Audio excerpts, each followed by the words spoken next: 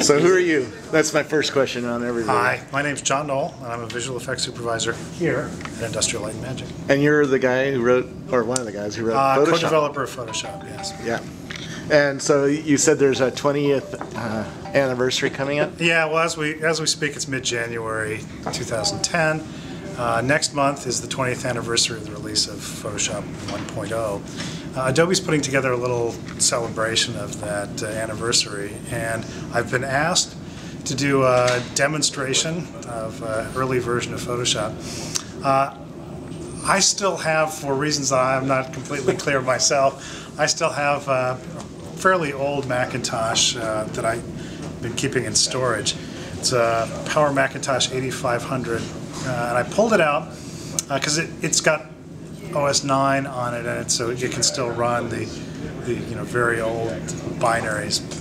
When Photoshop came out, it was OS 6.5, wasn't it? Or 6, yeah, 6 I think something. 7 may have started shipping. 7 came out in 1991, right? Okay, because well then yeah, it was prior to OS 7. Yeah. That's how I got my name Scobalizer, by the way, because I loaded the beta of OS 7 on everybody's machines at San Jose State University, and one of the people who worked there said, "I've been Scobalized. I can't use my computer anymore." That's why I remember that year. So I had done a reasonably good job of kind of keeping a historical archive. And I pulled out one of my old backup discs, and I have versions of Photoshop going all the way back to the original Display program. I booted up Display. Display actually will run, sort of. I mean, you can boot it up. You can bring up the About box. You can see what's in the menus.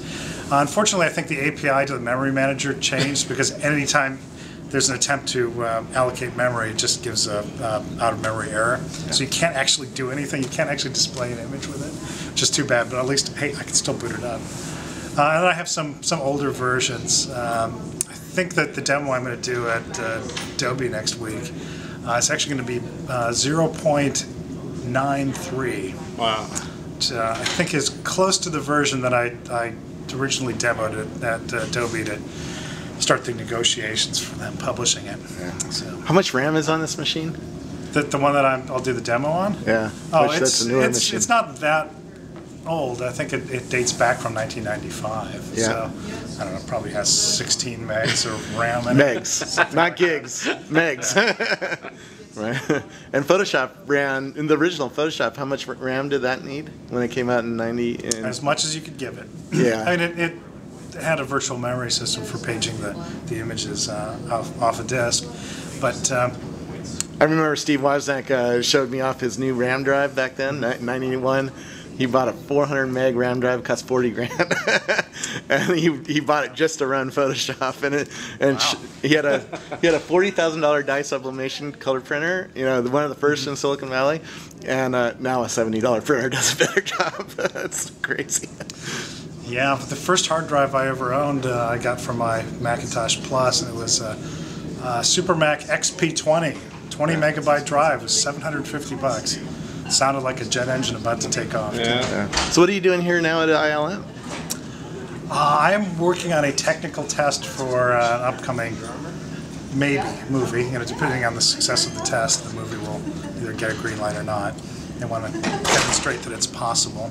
Yeah. And beyond that, I'm not really at liberty to comment on it. Very cool. How has your world changed since Photoshop?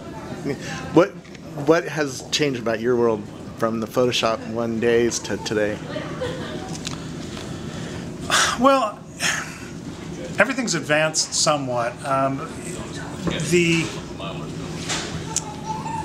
technology always kind of gets in the way, and one thing that we always try and do is to make the technology a little more user-friendly, so that artists can spend more of their time doing art and less kind of wrestling with screens of text and trying to figure out from the error messages what broke.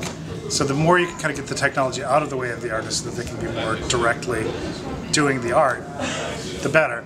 But what ends up happening here all the time is, because we're always trying to work on the newest cutting edge, the latest thing,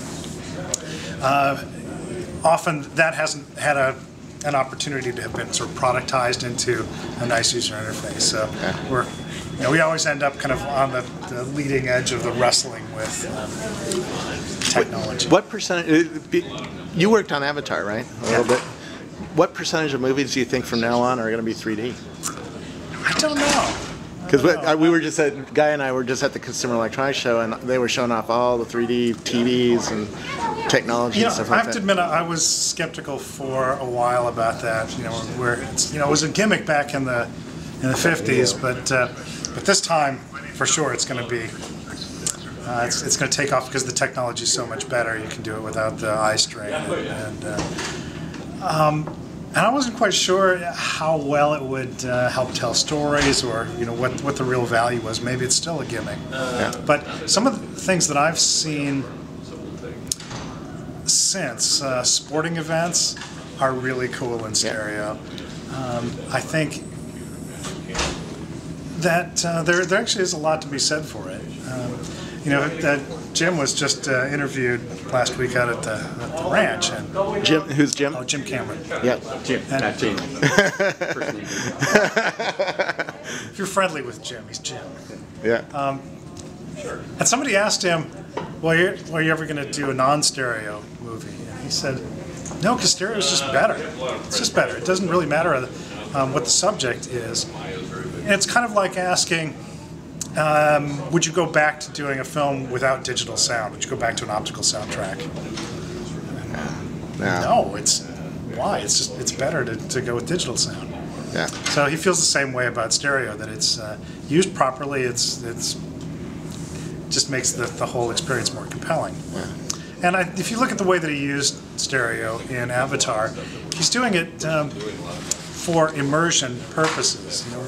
When you're looking at the stereo image, it gives you a much stronger sense of presence. You really feel like you are there in a way that you don't get from looking at it flat. Yeah. And I think that made it a really special picture. Yeah. Back to Photoshop one days. What was the hardest thing to do on Photoshop?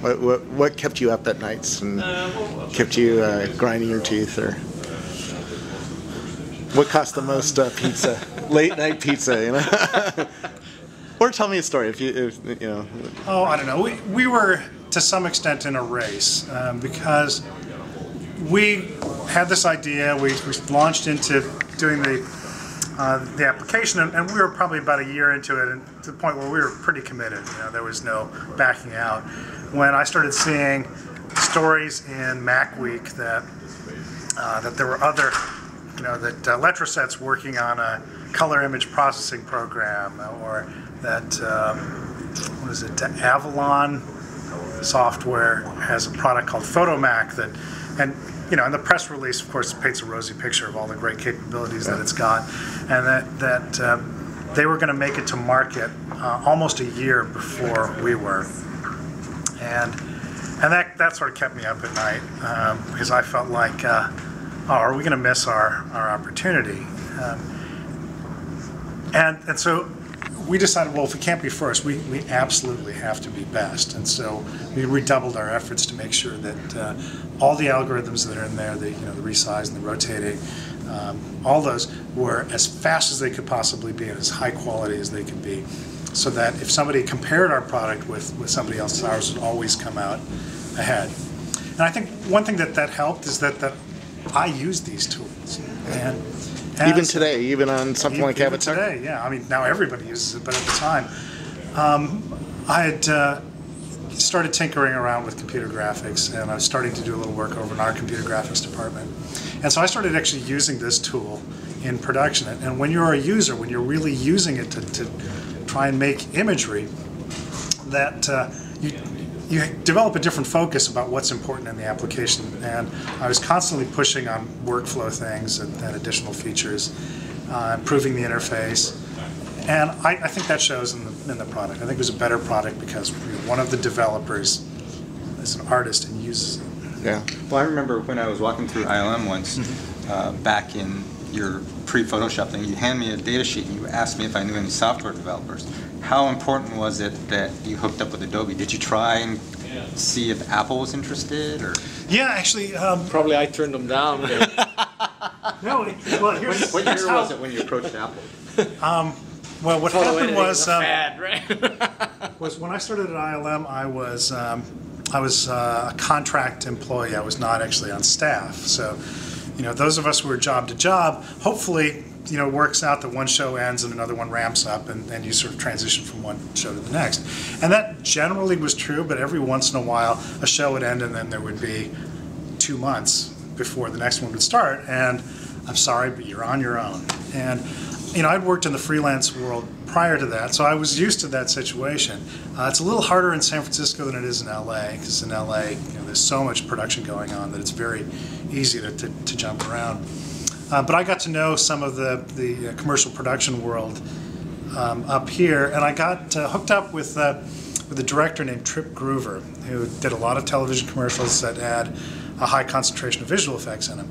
And I had some of my own motion control equipment, and I got hooked up with this guy, and we did a bunch of commercials together.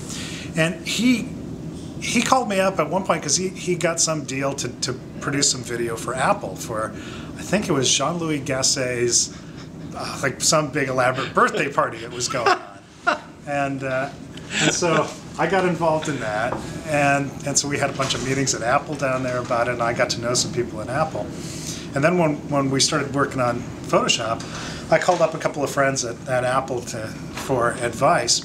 And let's see, Jim Batson was one of them, Dave Fung was another. Boy, and I'm probably forgetting a few, but there were some really nice, very helpful guys at Apple that had good advice, and they said, I think you guys should talk to Supermac, because at the time, I think Supermac was developing Pixel Paint, and when I first talked to Apple about it, we weren't quite sure what Photoshop was going to be. In fact, it wasn't even called Photoshop at that point. It was still called Display, and it could read and write a whole bunch of different image file formats. And so the initial pitch to Supermac was to bundle it as a file translation utility with Pixel Paint. And so we went and met with them, and I gave them a demo of what it could do, and they seemed interested, and they did some back of the envelope calculations. Well, we figure we're going to be shipping about this many units of Pixel Paint per month, and if we give you this royalty per copy, like, whoa, man, that's real money. That's worth doing. And since we had this genuine interest, and it looked like that it was financially worthwhile, I called up Tom and said, "Oh, we got to do this." Tom is your brother? Oh, my brother Thomas, yeah. Because when this first started, it kind of started as a hobby thing, and I kept encouraging Tom to add new features and put this in there, and he did it because he was a graduate student, or PhD candidate at the University of Michigan, and his thesis work was a little dry, and this was sort of a fun thing to do on weekends, is to tinker with this. And one day I had this brilliant idea that I think we should sell this. I think this has commercial potential. And Tom said, "Well, first of all, you're crazy. Second, do you have any idea how much work writing a commercial application is?" And fortunately, I had no idea how much work writing a commercial application is. I was just sort of full of naive optimism, and said, "Oh, well, hey, if you write it, I'll figure out how to make money with this." And so that's sort of what prompted me to go talk to some friends at Apple. Take us back to, that was around 88, 89? Yeah, it was fall of 87. 87? Yeah. There were no digital cameras back then, right? No. There wasn't digital. I guess there was some digital scanners. The first, the first digital scanner I ever saw actually was at Apple. Somebody in I think it was Jim Batson in the Advanced Technology Scanner, and I had a picture that I had taken of my wife Jennifer when we were first dating. We went on a vacation to Bora Bora, and I took a beautiful picture of her on the beach. And I had that, just a little 4x6 print of that, and I got a scan of it on the scanner at Apple. And then, because scans were so hard to acquire at the time, that image was like the main image I did demos with, doing things like cloning her over or changing the color of the water, or there's a little island in the background that I could move around or make larger. And so I did a lot of demo work with that image, and I gave it to some people at Apple. I gave it to some people at Adobe. Pretty soon it was everywhere. In fact, I saw some Next World magazine article where it was something about the new color Next, and there was a window on the computer screen that was that picture of my wife. So that was kind of amusing. That image got everywhere. Yeah, I mean, you got to get back into that time, because how did you when you were building Photoshop, did you realize that every camera within 20 years was going to turn digital? Yeah, we had no idea it was going to be as huge as it was. We had a lot of confidence in it. I mean, I felt like it was really cool. It's going to be evident immediately to anybody who sees it what the potential is and how cool it is. And so I was sort of convinced that we were going to take over the world. I remember going to the Photo Marketing Association show in, I think, 89 or 90, and working or just hanging out in the Kodak booth. Kodak didn't believe in this stuff. Most of the people, I had arguments on the show floor about whether digital photography was going to take over the industry, right? Yeah, you know, it's so tragic, because Kodak had such an early lead on everybody else. They were kind of on the forefront of it for a while, and then for whatever reason they decided that they didn't think it had the future, and they kind of pulled back their efforts, and then everybody else shot right past it. This guy talks about jumping to the next curve. Oh yeah. So a lot of companies don't see the next curve coming, they fail to jump to it. You know, when I was shopping Photoshop around, I met with a lot of different companies, and it was really interesting how different the reactions were that I got when I did the demos, because some companies immediately got it, and they saw the potential, and Adobe was one of them. John Warnock, when he looked at it, he had a handful of very incisive comments to make about it, and he clearly saw the potential, and it seemed like a good fit. And then other companies, not to single one out, but I will anyway. I did a demo for Electronic Arts. Yep. And Electronic Arts, they have had paint programs in their repertoire, so clearly they should understand the value of something like this. And I went and did my hour-and-a-half demo, and at the end of it, he kind of looked at me with sort of a puzzled look and said, "Why would anybody want to buy this? That it seems kind of obscure. It's not as friendly and approachable as like a real paint program. Who's going to buy this?" And I was a little surprised at the reaction. They just didn't get it. Yeah. So we didn't go with them. Yeah, and history was written. Right? Yeah, what room are we in, by the way? Tell me about this hall. We're in the main hallway of the lower floor of ILM. We're on this floor and the one above. And tell me about some of the stuff that's around here. Robert? Well, these are the two doors to our two smaller theaters. So we do dailies in these two rooms here, where we have really nice digital cinema projectors, both of which are stereo capable. So when we were doing Avatar, I had my dailies in this room with the crazy glasses. Very cool. Every day. Well, thank you so much for giving us a little look at the 20 years of Photoshop. Yeah, you bet. Thanks.